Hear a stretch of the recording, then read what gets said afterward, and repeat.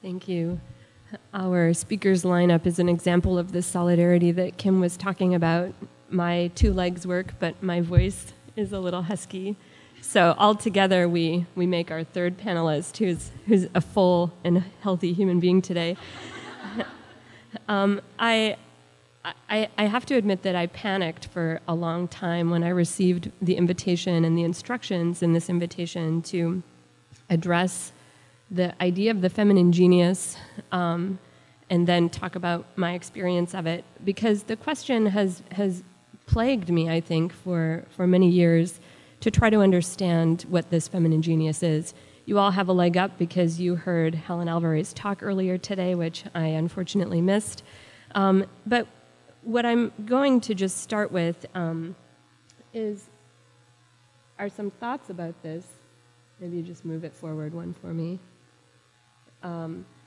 That I found in the letter to women that John Paul wrote in 1995. And this is a very simple letter, as he goes. But it's also related to my life and to what I'll talk to you about, because it was written in 1995 in preparation for the International Beijing Women's Conference at the UN. And it was Cairo and Beijing that really caused the founding of the World Youth Alliance and a change in my own life 5 years later. And I think one of the questions that has plagued me about the feminine genius is that all of us certainly know that there's a male genius too. And I think I don't really know how to define this in contradiction to the male genius, and I think everything that I've written here is certainly applicable to what men are called to as well. But since John Paul was great and also a saint, and also because he always started from the particular, and these quotes really come from his contemplation of the particular woman who was the greatest of all women.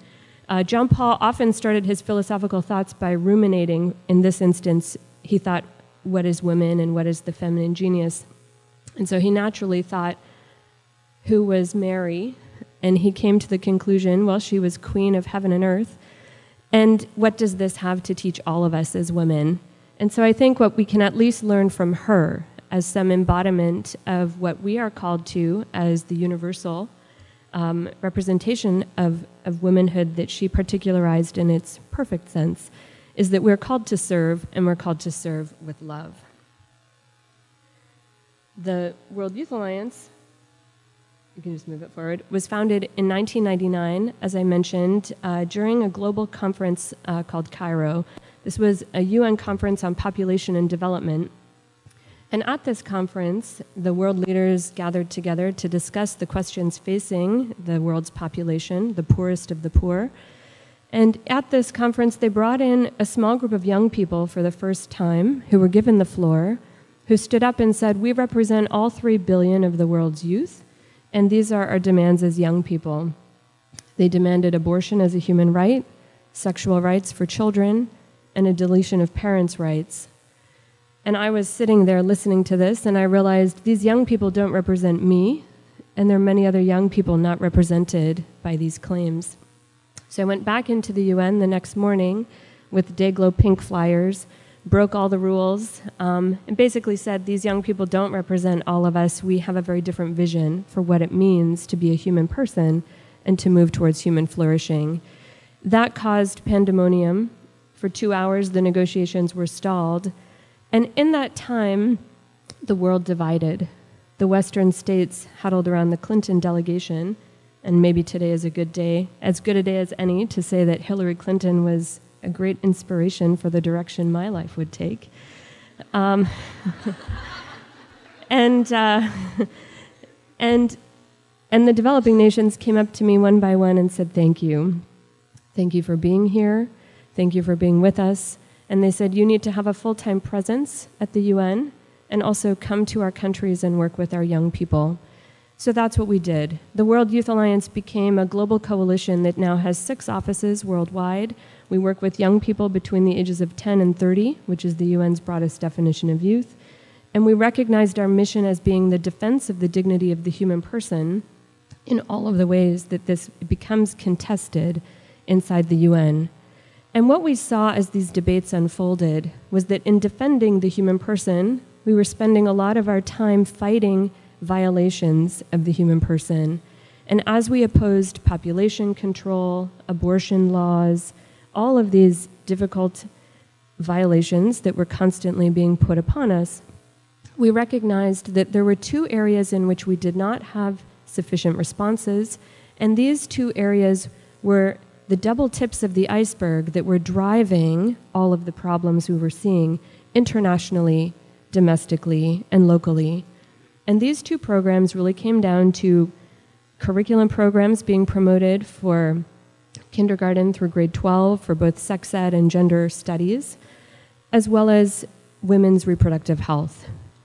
And so we began to think, how can we develop a person-centered response, meaning a response rooted in the dignity and reality of each human person, giving us an answer to sex ed and gender curricula and to women's reproductive health. And after contemplating these documents for longer than I should admit, we realized that the answers were there for us in the most difficult parts that were so unacceptable to so many people. We realized that sex ed and gender studies are most unacceptable when they're proposed for kindergarten and grade 1 and 2 students. But what is the content of these programs? And what we came to see was that this is not science, this is not biology. This gender and sex ed is another word for anthropology. And I always think you should only pick a fight you can win. And given that our anthropology is strong and real and better than the proposed anthropology, this was the solution we started to see. And so we have begun to develop K-12 curricula that map out a totally different anthropology of the human person so that we can provide this to young people as they move through life. Then we faced this question of reproductive health. What is women's reproductive health, and how could we respond to it? And what we had to question and ask ourselves was, is contraception and abortion all we can offer for women's health? And is this an answer? And is this of any use to the needs that we have? And if you dig further, it really comes to this question of contraception. Because as many of you know, if a woman has most problems and goes to the doctor, the answer to most of those problems is contraception. And so what we came to understand was that it's our hormones that control our health, and we could look in two different ways. We could look in a way of suppressing that hormonal activity with the pill, or diagnosing and correcting that hormonal activity. And the question was, how could we do that? And so I'm going to try to whiz you through a quick sex ed and reproductive health class in showing you the projects that we have tried to develop. And since my legs work, I'm going to walk. So let's see if we can move through. We tested this clicker. And so what we came to understand at the UN, and I just want to highlight this briefly. I mentioned this, but we saw that we were debating these terms a lot. And this happens domestically and internationally. We talked a lot, and we needed a verbal and a linguistic solution. But if we want to influence what we call the policy wheel, we have to be able to implement. And this is, of course, because people are not angels. And so if we're talking about serving the human person, we have to be able to serve those physical needs. So this was what led us to understand that we needed not just policy and legal solutions, but we needed implementational solutions that could help us to put that into action. Okay, maybe we've got this going. So when we talk about FEM, this is not easy for you to see, but the important thing here is that we're looking really at hormonal health. And so we're really looking at the correlation between two hormones launched from our brains and two hormones that are developed in our reproductive organs. Here we have the first hormone, FSH, which launches from the brain, and that triggers the development of estrogen in the follicle inside our ovaries. And here's the important thing. We want to see estrogen rising on a slope. When that slope gets high enough, that follicle ruptures, and LH, this is the second brain hormone, comes. And LH turns that empty follicle from an estrogen-producing follicle to a progesterone-producing follicle. What you can see in this graph is that this is a very intricate dance, and I just want to point out two things.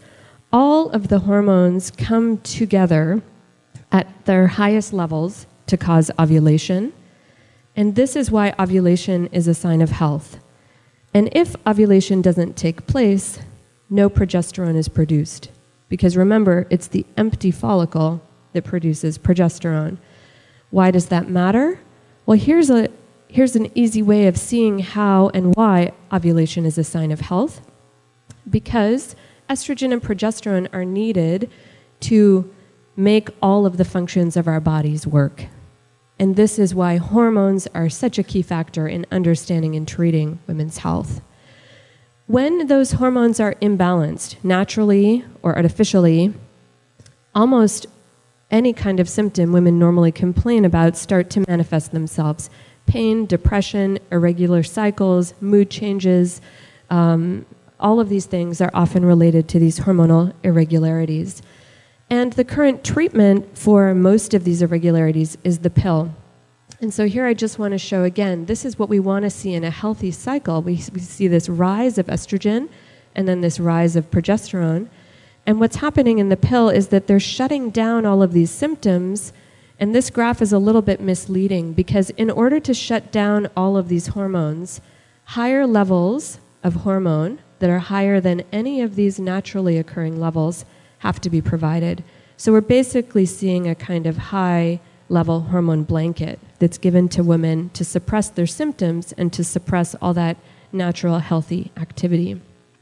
So the FEMAP is one way for women to start to understand and track this, and this is one of our clinics that we've identified to take care of women at Ohio State University. But what we really recognized was that in understanding this hormonal activity, it begged the second question. Do we have better ways of treating women for all these real conditions that they have? Acne, weight gain, weight loss, pain, depression, irregular cycles. Because if not, then the pill is all they have. And what we saw was that when we started 6 years ago, the answer was that the pill was really all we had. We didn't have better ways to treat all of these things. And so we scoured the globe and we developed a reproductive health research institute, which has been pulling together experts who have now created protocols to enable us to better treat all of these conditions. And I just want to show you very briefly how that works. These are the 12 basic hormones necessary for ovulation to take place. And each of these hormones has to happen at the right time, at the right level, in the right way for that process to unfold. And we can see right away why this is such a complex process and how easily something can go wrong. Our protocols help doctors to map through what has become highly specialized literature in knowing now how to examine each of these hormones to not just manage the symptom by suppressing all this activity, but to diagnose and treat the underlying hormonal imbalance. And this is also very hard to see. But to give you an example, here are 3 cycles that are dry with a little bit of bleeding. And so we're not surprised that all the standard hormones are low. And what we know is that it's not until we get to the primary hormonal disturbance, which is different for each of these 3. Here it's high cortisol, here it's low leptin, here it's an absence of olfactory bulbs. This is the hormonal investigation that has to take place. Once we know that primary hormonal disturbance, we get a diagnosis. We have 3 totally different conditions. And as most women know, it's getting the diagnosis that is not easy. Once we have a diagnosis, we can treat effectively.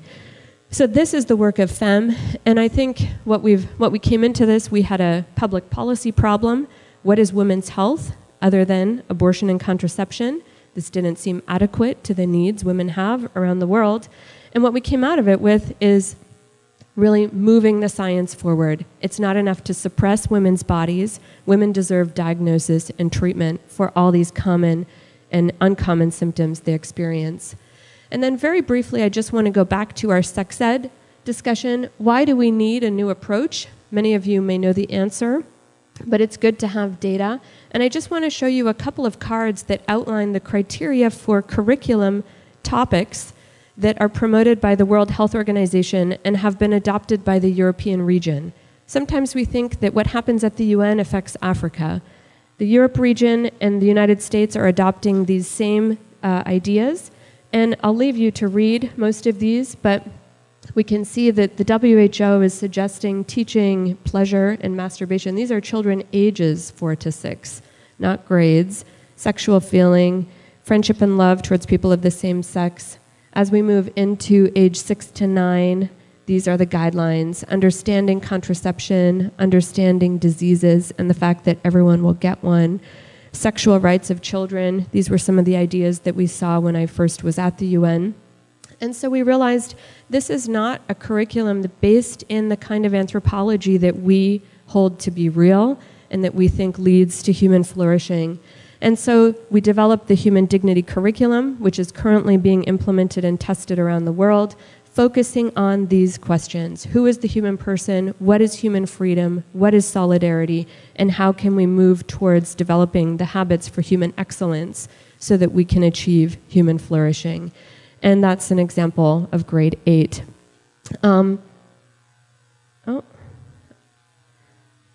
So I just want to close by outlining really the strategy that we have tried to embrace. The World Youth Alliance really represents our global coalition of young people working to study and understand this anthropology and implement it in education and policy and culture.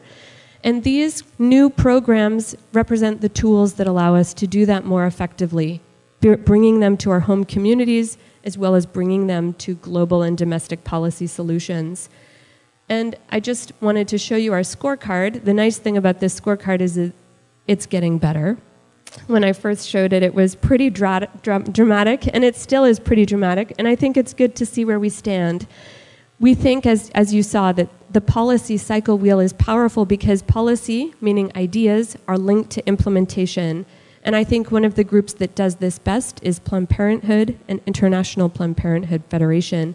And here we can see in the United States that they have 800 clinics alone. They also operate in 134 countries. And this is what makes them so powerfully effective at a policy level as well. They're also the dominant voice in sexual education, both policy and implementation, and they dominate all of the funding for these capacities at state, national, and international levels. I'm happy to say that over the last 5 years, FEM has moved from 1 clinic in Columbus to clinics now in New York City, Lafayette, Oklahoma City. We have new sites currently opening in Malta, France, Italy, and St. Lucia, but that means we still have a long way to go. And with our curriculum, we're currently testing and evaluating this in New York City and the Diocese of Bridgeport, Connecticut. It's being implemented again in Malta, Croatia, the Philippines, and Mexico. And we're looking at adding 3 new U.S. locations. In Minnesota, those will again be Catholic schools, and in Texas and Kansas, those will be public school districts. So we're beginning. We have a plan. We've just begun to be able to bring this forward. So I think there's a lot of good news there, and I'm happy to share all of this with you. Thank you very much.